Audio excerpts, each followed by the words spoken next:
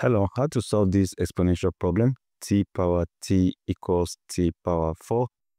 We are solving for all values of t that satisfies this equation. So what we are going to do is, if you consider this identity, you have a power b and this equals a power c. Now, since the bases are the same, you can equate this exponent. So you have b equals c. Now, if you apply that same identity right here, what you are going to get will be t equals 4 because the bases are the same. So you now compare the exponent.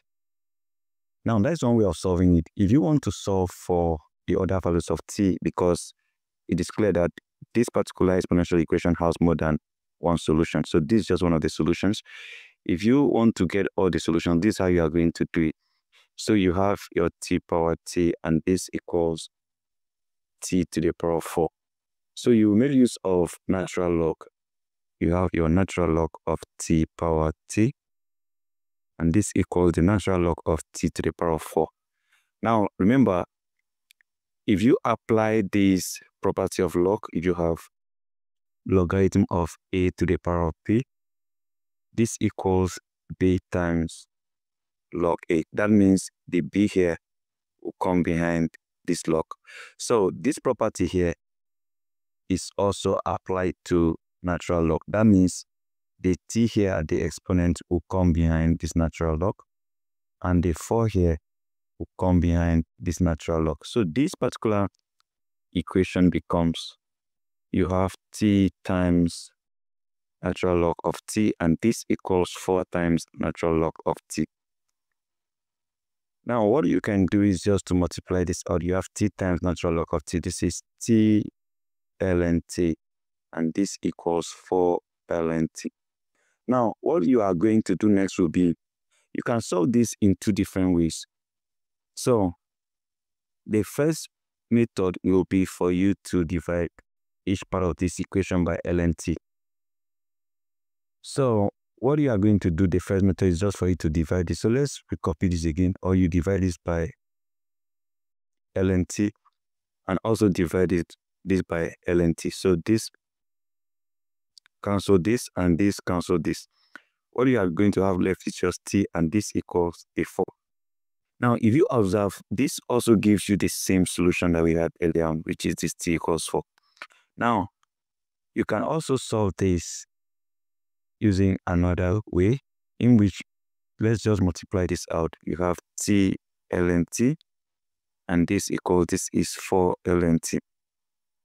So what you are going to do will be to move this over here. It becomes minus since it is positive here. So you are going to have t ln t minus 4 ln t, and this equals 0. So the next step you are going to take will be to factor out this ln t, because you have it here. You have it here. You can just factor it out. Then you divide this by this ln t. So what you are going to have is just t. You have your t, then you bring the minus. If you divide this by ln t, you have 4 left. You have 4, and this equals 0. So if you observe now, you are going to equate each of these to 0. You have ln t equals 0, and you have this equals 0. So you have ln t equals 0, or t minus 4 equals 0. So we are going to solve these individual equations to find the other values of t. Now, for you to solve this, you need to eliminate this ln t. And for you to achieve that, you are going to make use of e. So you have e to the power of ln t, and this equals e to the power of 0. So what happens here is that the e raised to the power of ln will cancel this out. So you are going to be left with t. So you have t equals e power 0. And it's obvious that any alphabet or number raised to the power of 0, a section of 0 itself is 1. So you have t equals 1. Now, this is another solution to this particular problem. Remember, we still have this other equation, which is t minus 4. This one we have solved it already. So what you are going to do is just to move this negative 4 over here, and you have t equals 4. So we can say that we have gotten two different solutions using this method. This is our t1, and this is T2. So we have gotten 2 solutions right now. Now, this actually is one way of solving this whole problem. You can as well solve this whole problem using a very different method without all these elements. So this is what we are going to do. You have t power t equals t power 4. So I can divide each of these by t to the power 4. I will divide this by t power 4. I will divide this by t power 4. So what will happen here is that the t power 4 cancels t power 4. I have t power t divided by t power 4, and this equals 1. So for you to solve this, what you need to do is to consider this other identity. If you have a to the power of n divided by a to the power of n, this equals a power n minus n.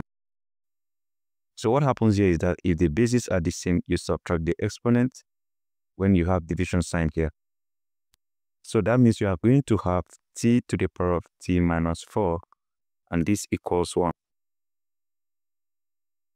So you can easily solve this. You can solve this using the natural log as well. You have ln of t power t minus 4, and this equals ln of 1.